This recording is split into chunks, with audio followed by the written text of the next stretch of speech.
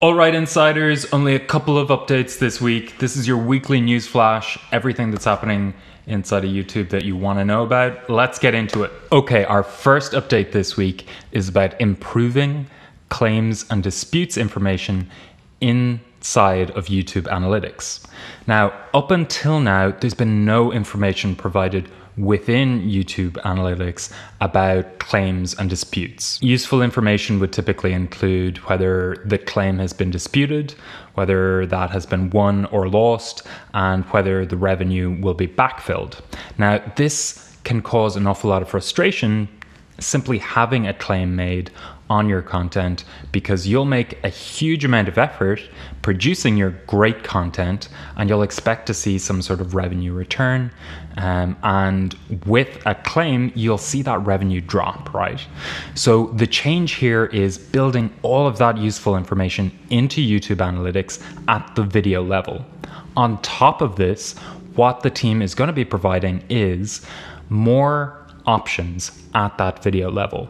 One of those options will be disputing right from inside YouTube analytics. Now, the best part of this is it's going to save you an awful lot of time. If you have any feedback for us, make sure you leave it in the comments below. We send those comments right back to the team that's made this possible, and we make sure that your feedback is heard. Next up, our last update for this week is around YouTube Giving. This is a launch.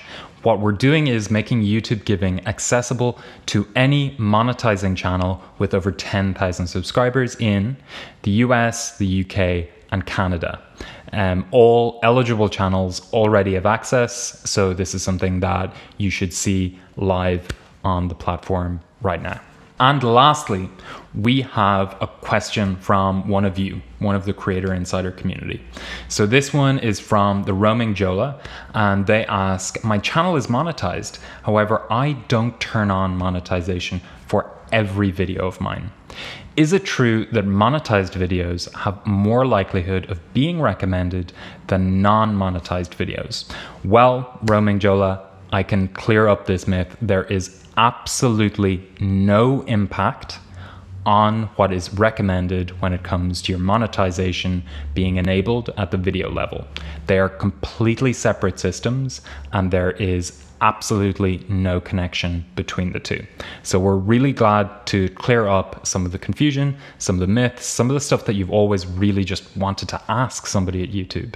And that's why our new slogan is from the creators of YouTube to YouTube creators. You have a direct line to the teams that make all of the products and features possible on the platform. So if you want your question answered, make sure you drop it in the comments below and we'll address it next week. I've been Connor. This is Creator Insider. Have a great week.